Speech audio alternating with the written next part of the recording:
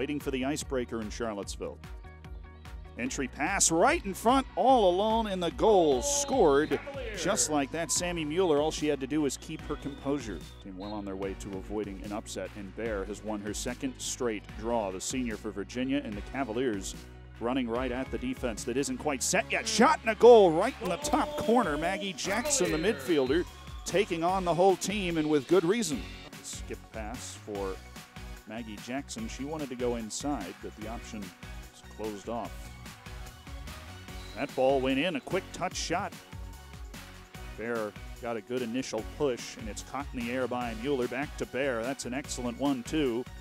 Bear driving to her right hand, shoots and scores across the body of Elsa Rawl, and she throws a stick down. 4-0 Virginia. In 10 different games.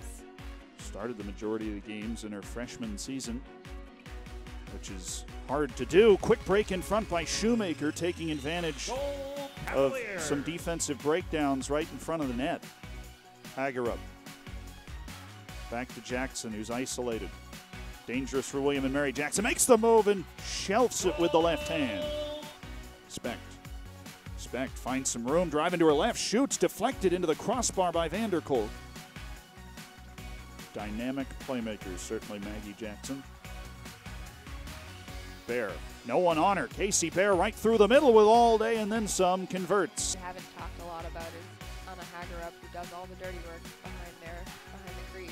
Shoemaker makes a move in front of goal and shovels it by Elsa Rawl.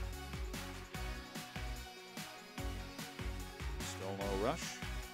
Quick ball in the middle. Jackson fishes it out and puts the ball in.